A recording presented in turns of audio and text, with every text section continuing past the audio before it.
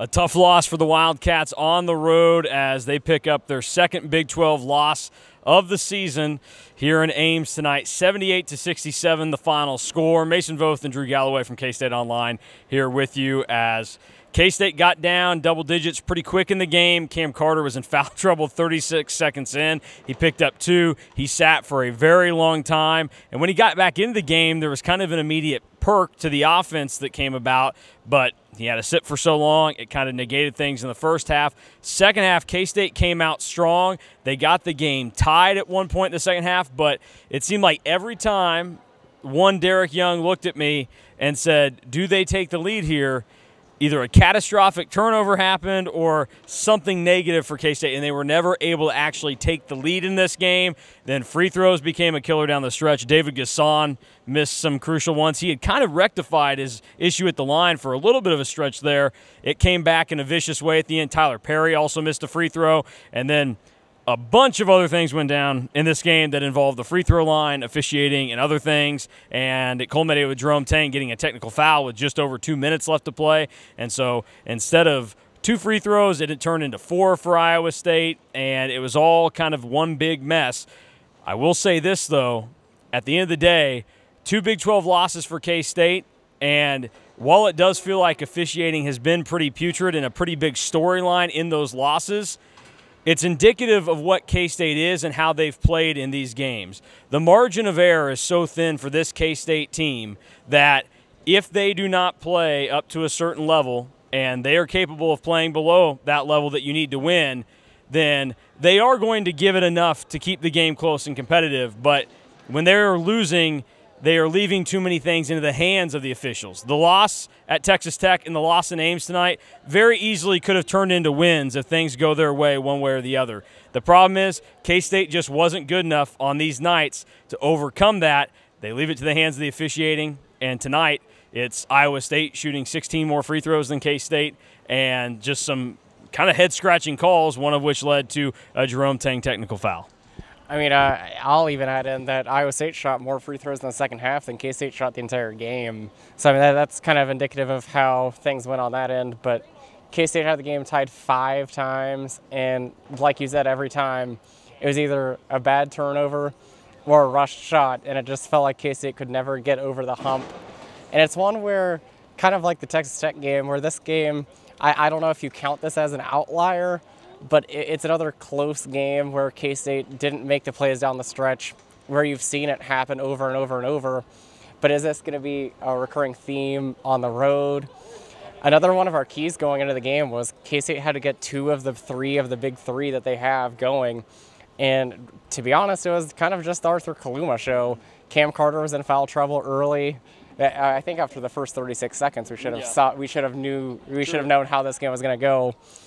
He was in foul trouble early. Tyler Perry missed some really big shots late, including missing a free throw.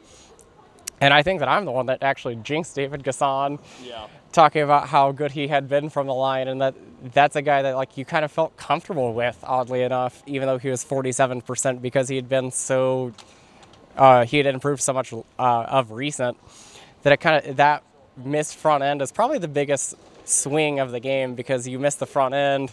And then you foul on the other end. Iowa State's in the double bonus and hits both free throws. And that kind of felt like game over at that point.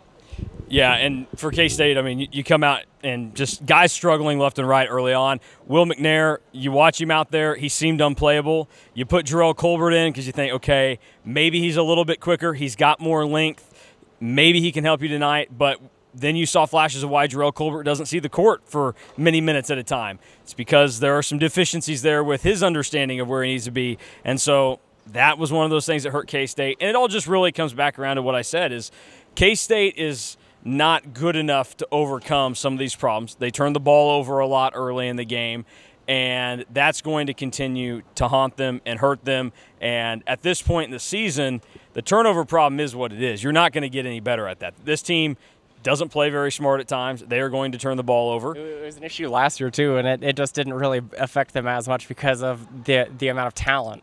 Because, as we're talking about, their 2 main guys last year showed up every single game. I mean, I think the only game where Marquise Noel probably wasn't in double figures last year was the Kansas game at home, which they won because Desi Sills went off for like 24. So you knew what you would get from your main guys last year. There's a little bit more variety to what you're going to get from your main guys this year in Kaluma, Carter, and Perry. And Tyler Perry's the guy that probably has to step up more than anybody. Hit 2 big threes in the second half, but didn't make another shot from the field. After that was 2 of 8 from the 3, 2 of 9 from the floor. Disaster there. One other thing that we have to hit on is Jerome Tang and TJ Otzelberger. After the end of the game, they had quite the handshake. There was a period, probably at the under 8 timeout, where something appeared to be going on behind the K-State bench. It seems like it probably revolved around a fan. Neither of them wanted to address the topic. Here's what I will say about that.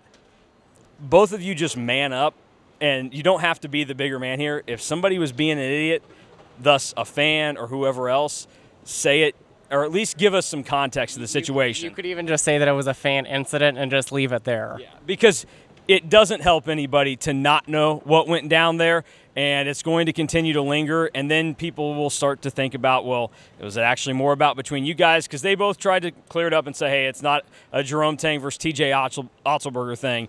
It was something else. They both avoided the situation. I would have preferred they addressed it even a little bit. They did not tonight. It is what it is. We'll just see how things work out in the future. I'll also throw in, just kind of getting back to the game for a second, that it's another one where K-State loses, and the rebounding was a big problem, especially defensive rebounding. This team is a very good offensive rebounding team, but they have to figure something out on the defensive glass.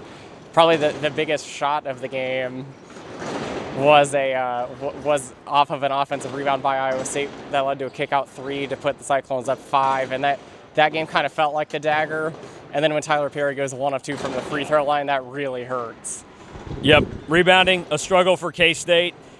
Their road trip will not get any easier. Saturday, 11 a.m., they will tip off in the Fertitta Center down in Houston against the top 5 ranked Cougars.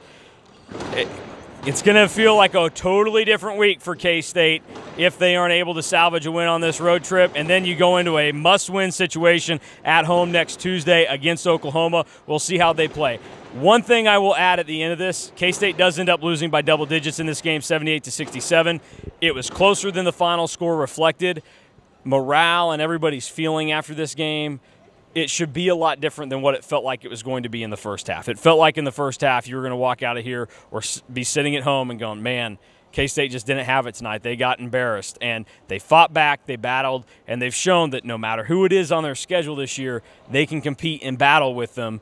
It's just a matter now they have to learn how to overcome some of that on the road. We've seen them do it at home against Baylor, against Oklahoma State. Now you have to step up and do it on the road because, admittedly, the first road trip of the year, you beat West Virginia.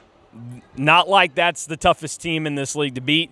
You get an opportunity to start proving yourself on Saturday against Houston, and certainly isn't out of the question that the Cats can get it done. I've seen much worse American Athletic Conference teams win games in that building, and K-State, they're better than a lot of those teams in the AAC. So that will do it for Drew Galloway and myself, Mason Voth. Thank you for watching K-State Online. Full coverage of the Cats and Clones over at KStateOnline.com with On3, plus plenty of other K-State news for you.